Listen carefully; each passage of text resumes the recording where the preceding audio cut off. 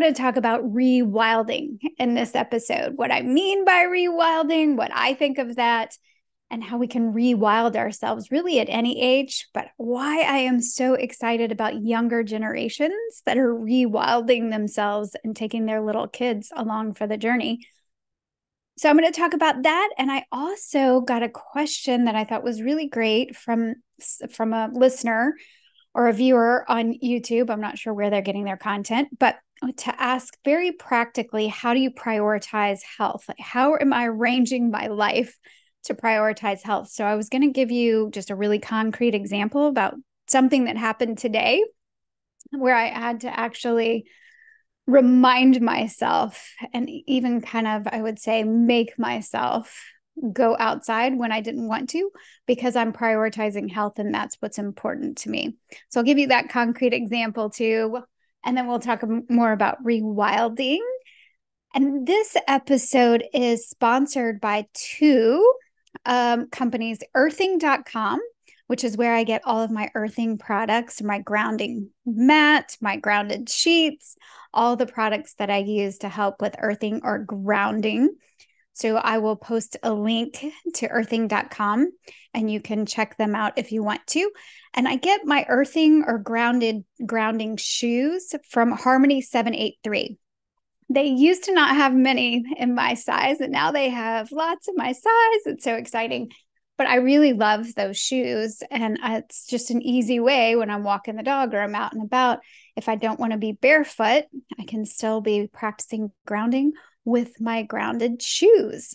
So I will post the link both to Harmony and I will post the discount code. So if you want to get a little discount on those, you can. All right, let's talk first about prioritize. Well, let's just talk about priorities in general. So I think one of the things that was really helpful for me years and years ago when I was doing a lot of the shame resilience work. So personally, I was doing that work and then also professionally working with other people. And one of the exercises is to get really clear about your core values. So you pick kind of one main core value, and then you can have a couple more, right? So you're looking at like 1 to 3. I have 3 core values, and it's helpful to return to that when I have tough decisions to make or when I'm trying to figure out where to prioritize. I can come back to my core values and go, okay, that it just helps me. It helps kind of anchor me. Or when the poop is really hitting the fan or it's super stressful time, or you're in this kind of, we call it like the storm, the light in the storm, right? The core values really help center you, bring you back to your core of who you are and what's important to you. Not that you couldn't change your core values, but in 10 or more years, mine have not changed. I would say they've probably always been important to me, but you could change them. You could change your mind at some point, and that would be absolutely fine. But it's helpful to do some digging, some thinking, maybe some exploring, maybe not even thinking, because what I thought were my core values turned out to be not quite what I landed on for my core values. Would do like some art projects. I'm not really an artsy craftsy kind of person, but I did let myself just do some art around just thinking about the core values. And then I really paid attention to my life for the little bit of time, maybe a few days or a week around when I was really trying to get clear on my core values. So some kind of creative process is helpful because you want it to kind of bubble up from your unconscious, like a gift from your unconscious, because sometimes our core values are so core to us, we don't even see them. We don't even recognize them as, they're not right in front of our face. It's like, oh, of course, that's my core value. What I'm talking about for me, like health has always been super important to me. So I knew core value would be health and family. So those were there, but I think I had a couple of other ones that I was toying with. And I didn't even really think about freedom as my core value. And I was doing all this art and what's just funny is to look back now at some of the art, like freedom is the biggest word in the middle of this art project that I did, but I still it didn't really connect until sometime later when it became super clear to me that freedom is my core value. My core values are freedom, family, and health. So when I have, tough decisions, I bring it back to those core values. What this has to do with prioritizing is that sometimes, well, first of all, I went to a workshop years ago too, and the man giving the workshop said you can only have one priority at a time. We don't have priorities. And I thought, you are not a mother, is exactly what I thought. Because I was like, every mama knows we got more than one priority at any given time. But he made a significant point, and I've remembered it to this day, that in any one time, I have a priority and I just can move those around. And my priority is for a long time and often is health, my own health, my family's health. And the way that I prioritize my health has evolved over the last decade, right? The things that I was doing a decade ago in the name of health, my own healing journey, are different from the things that I'm doing now, but it's still my priority, right? So for instance, every single morning I get up and I see the sunrise. I cannot tell you how helpful that has been. Not only is that helping on a cellular level from a quantum biology perspective for my circadian rhythms, that is really important to have the frequencies of light that are available first thing in the morning at sunrise, really to help set the tone, set the clock for the day. But it's also just been really helpful. I know where I'm going to be in the morning. And even when I am traveling or whatever I'm doing, I do my best to get out. I get out in early morning light. Even if it's not quite sunrise, I get out in early morning light. So I know where I'm going to be every single day, first thing in the morning. And it's really been interesting to watch how helpful that has been with my anxiety, because I don't feel as anxious, probably because I'm doing all the other things to support my circadian rhythms. I'm doing all the quantum health strategies, but I'm telling you, this one practice of getting up and going straight outside. Well, I hit the bed, I pee, and then I go straight outside, right? So to just know, to have that ritual, to have that relationship with our sun has been really healing to my nervous system. And it also, even if I start to feel a little anxious about, like, I don't know what else I have to do tomorrow, I know where I'm going to be first thing in the morning. So I just don't have to feel anxious about that. So that has been really, really helpful. And that's one way that I prioritize health for me. And then I usually walk the dog. He gets walked usually after sunrise so that I can get some UVA light, because that's the frequency. UVA are the frequencies that are most associated with mood and focus, and really helpful. Plus, it just works for my life to usually walk him at that time. I usually wear my grounding or earthing shoes when I do that. And then I come back and my neighbors always say, "Oh, it's time to walk your husband." I was like, "That's right. I'm walking the husband." Then I walk the husband. Not every day can look quite like this, but that's usually how I prioritize my mornings. And then I take light breaks throughout the day. So today I did 2 sessions, and then I really wanted to go ahead and record this episode. And I'd already been on some kind of device for at least 2 hours. And I thought, no, you need to stand up, you need to stretch, you need to drink water, you need to go outside.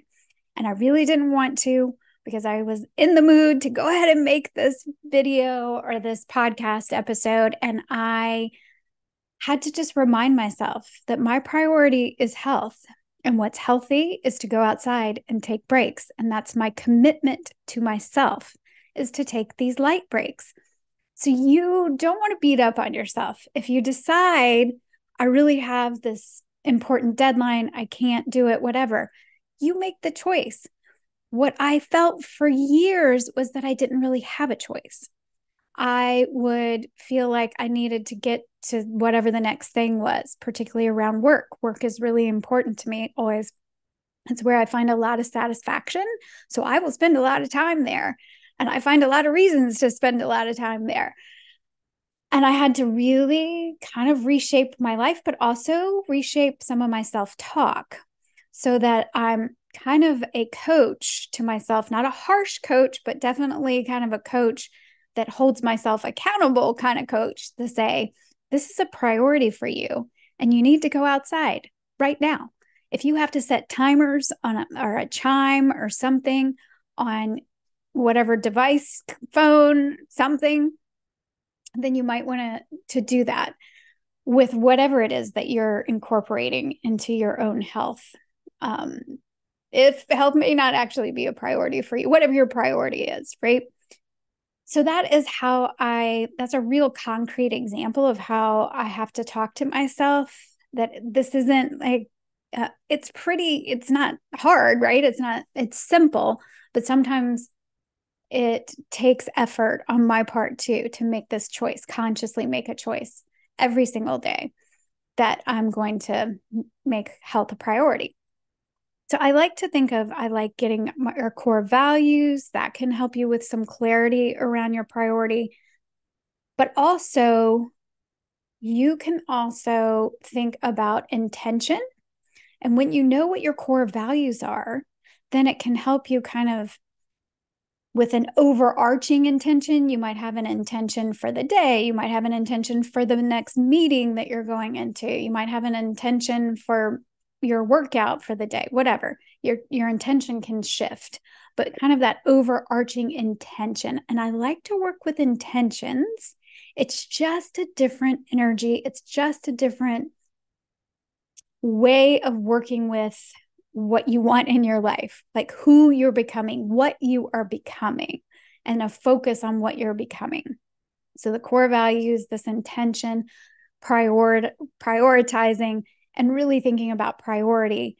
What's the priority right here, right now, in this moment? And that can shift.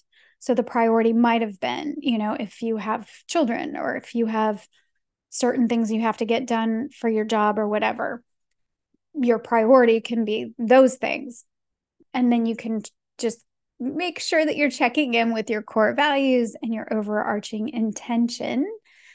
And then people say, well, what about goals?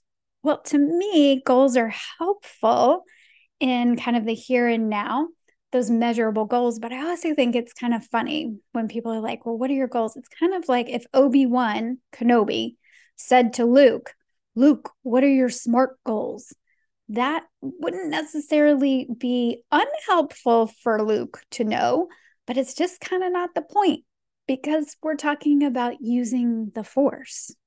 So to me, intentions are kind of like using the force, like the bigger picture, this energy, right? And then your goals are kind of under that would be maybe the SMART goals where you're figuring out the steps that you want to take on a daily basis to reach a certain point in your life or to manifest your intention. But I always do that with the idea of my core values, right? Okay. So that was just an example that came up today that I thought might be helpful for you all. Rewilding. Let's go into rewilding. What rewilding means to me, when I look at the community, there's this rewilding movement, and it's about being in harmony with nature, with your natural environment. And I think all of us are doing that at different levels. There are people who are completely disconnected from their natural environment, spend most of their time indoors on devices, doing very unnatural things, eating food that comes out of packages, just very unnatural kind of life. And then there are the people who are, the aeritarians that are basically living completely 100% in nature and everything in between. And I love watching the young people that are really getting, maybe they've always been into nature, I don't know, but this rewilding of and they're taking their little kids. So these are people in their 20s and 30s. And you see some of them are homesteaders, which is a cool thing that's happening in the world. A lot of them are very interested in regenerative farming. They do really interesting work. They've figured out ways to make money and have a significant, be able to sustain their lifestyle, to have a living that also helps them stay in harmony with their natural environment. I tended to think of those people as more adventure type folks when I was younger, and that was not me. I really, it's not that I didn't like nature or didn't want to be in nature, but that was like for vacations, not really for everyday life.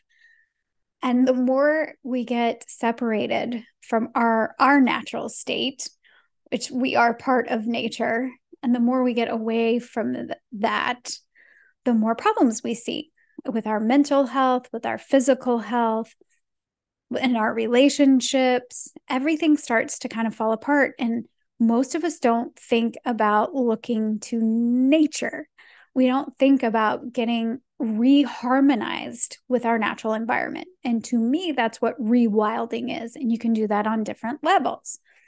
But all of the people who only really spend time outdoors, maybe on the weekends a little bit, and on vacations, you're missing a big piece of the puzzle in terms of your health, particularly our mental health, I would say, but for our health in general. So it's not just about, going hiking and camping outdoors. You could absolutely do that. And what I think about when I was younger, what I wish I had known when I was a new mom, when I was rearing my little boys, we did lots of things really well and they were loved. And you do what you do, right? You do the best that you can do. And I don't regret the way that my kids grew up. And the things that I know now that would have been really helpful then, would be, I really would have put more emphasis on supporting their circadian rhythms and supporting mine. Because when I would get them to bed, I was really, really into good sleep. And so a little bit of a freak about making sure that the kids got good sleep. Really did great with the first one. The second one, is always a little more challenging because you got to pick up the first one and do things that interrupt the second one and the third one's sleep. But I was really into making sure that the kids had good sleep because I knew that that was really important for brain development. I knew that that was really important for personality. Personality can actually change. Temperament, the thing that you think kids came in with this temperament, can change with proper restorative sleep. It can change in adulthood too, by the way. So restorative sleep is really important. So I got that piece, and I was really good about making sure that we had good bedtime routines and got the kids down early and all of that. But then I would be like clocking out, right? My husband and I would be like, we're done for the day. And so I would maybe pour a glass of wine, go sit and vegetate in front of the TV, not paying attention to my own needs, my own sleep, I've always been a really good sleeper. So I thought that wasn't a problem. But now that I really understand circadian rhythms and how important supporting our circadian rhythms are, because it's harmonizing everything inside of the body. So being in harmony with our natural environment, particularly the light and dark cycles of the day, but also the food that we eat, the time of day that we eat, that we exercise, when we socialize, when we have time to ourselves to pray or meditate or be in silence. All of those things are important in a 24-hour cycle. We are diurnal beings. Human beings are diurnal. I probably would have argued when I was in my 20s that I was a night owl and that I just had a different programming and that I just got more done at night. And blah, blah, blah, blah. I still kind of feel like I like to work in the evenings. I don't know if I sort of trained myself that way because I used to teach in the evenings and on weekends because it was better for our family. It was a great gig for the family. But now I think about all of the health problems the health problems that come about, the thyroid problems, the hormone issues, the weight gain, all of the things that people complain about, which people complain, are related to your circadian rhythms, to being out of sync with your natural environment, eating foods that make zero sense in terms of helping your body orient to the season it's in, to the time. It's so when we eat, what we eat, all of those things. So I wish I had known that. And what's exciting about rewilding, like getting back to nature, getting back to our own nature, really understanding our place, knowing where we belong, not just in our families, which is cool, not in our community, but also where we belong within nature.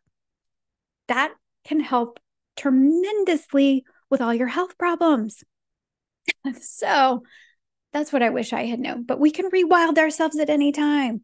We can get back into nature. Here's what I want to tell you. I got that intellectually. I was like, oh, okay, that makes sense. I took a couple of workshops on mitochondrial health. I was understanding things more about healing on a cellular level. I didn't understand about half of what I was learning, but you pick it up as you go. I didn't go to medical school, so a lot of the words that are used, sometimes I don't understand, but I don't even think you understand them if you go to medical school, because when you're talking about quantum biology, it's just a different way of looking at things. And it was a process. I had to allow myself to make up with nature, maybe even. I don't know the way to really describe this, but to allow nature to help me heal, there was some work to be done there. There was a little bit of friction. And I think about people who have experienced some trauma in nature. Like I have a friend that almost died from an ant bite. I think about, different people that have had accidents like in the ocean or whatever, something that's related to fell out of a tree, like something.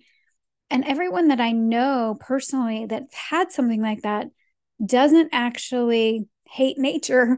They still spend time in nature. They still love nature. But I am just saying that sometimes maybe we've gotten so far removed that we're so comfortable indoors and on all of our technology and things that we're not really allowing nature to really help us heal completely. So that may take a little effort, time, consideration, exploration, something like that. The other thing that I would say, I just sort of accidentally, naturally did this. I started going out for sunrise because somebody said that it would really change your life. And so I thought, whatever, I'll do that. And it did and it didn't, right? It became this thing that felt good and it just became this ritual that I would do. And then I started really carving out the time to make it a priority. But if you start popping out later in the day, it's not that light breaks are going to be bad for you, but there is a building up of a solar callus.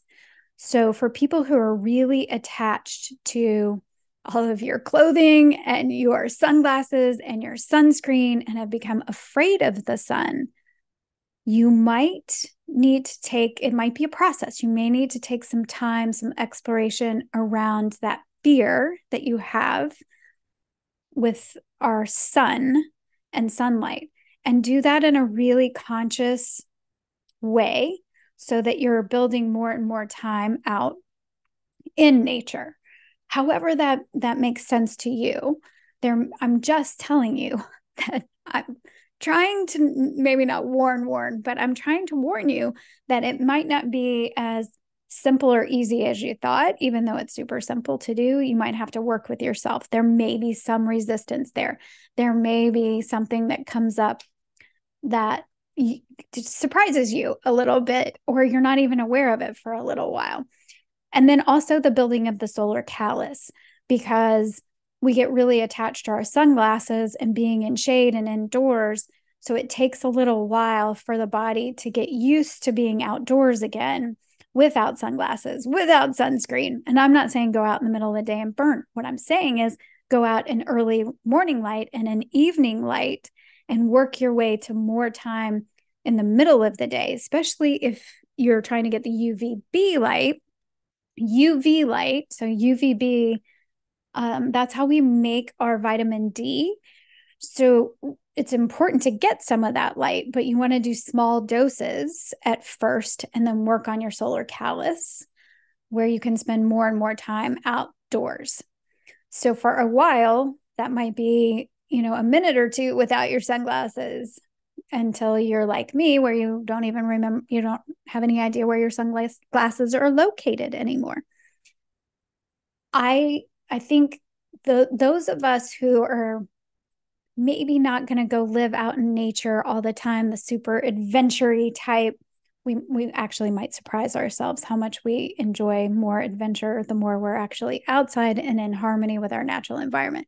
But that might look different for every person. It might look differently for you, where you're more in your community, seeing what feels right to you, spending a little more time outside, getting up and getting early morning light. So more regularly, if you don't do that regularly now, to just see how that if that helps you. I know it's going to help you. See, but it may take a little while and you might have some resistance to it. You may have told yourself that you're a night owl and that you can't get up, or you might have sleep problems or all kinds of issues, or I was going to say excuses. They are kind of excuses of why you can't get up, but they're legit excuses. There are a lot of reasons that we don't get up early in the morning because we've got things to do.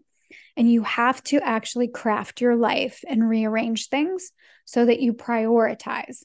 And if health is your priority, then you are going to have to make some changes to your life. That's, everyone who prioritizes their health knows that that's just the way that goes.